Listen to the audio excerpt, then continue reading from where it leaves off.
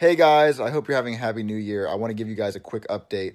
First off, I'm about to upload Jeffy the Rapper 2. It's going to be the first video of 2018. I hope you guys are going to like it. It'll be uploaded in probably about an hour, maybe 2 hours. I'm still editing it.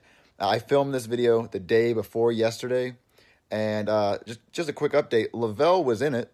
I filmed with him the day before yesterday. And yesterday, I wanted to spend New Year's by myself. Chili's down in Disney World. I'm at home by myself, so all I did yesterday was sit here and sleep and just had the whole day to myself. I want a day off. I've been, my video started getting demonetized and age restricted again, so I just wanted a day off. And he's been saying that he thinks he's fired. I don't know what the fuck is wrong with him, but I think it's highly inappropriate and immature of him to go on Instagram saying he's fired because I don't answer his phone call. He's not my fucking girlfriend. I don't have to talk to him every fucking day. Just want to tell you guys that real quick. So fucking cut that shit out.